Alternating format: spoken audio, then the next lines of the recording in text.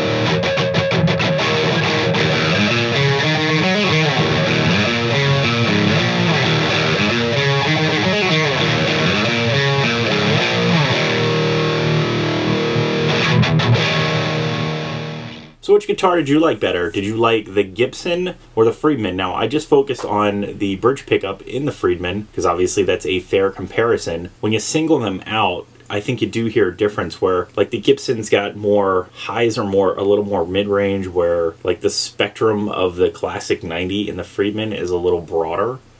You've got quite a price difference. The Friedman is about twice as much as the Gibson. You get an additional pickup. It's also a Telecaster. It's not your standard Gibson. It's more like a Fender build with the maple neck and the rosewood board, etc. So it's a different guitar. I think they're both equally fantastic, and you could use them for a lot of different things. So I hope you dug the demo. As always, thanks for watching. Remember to like, share, and subscribe. Many more videos to come. Don't miss one sub.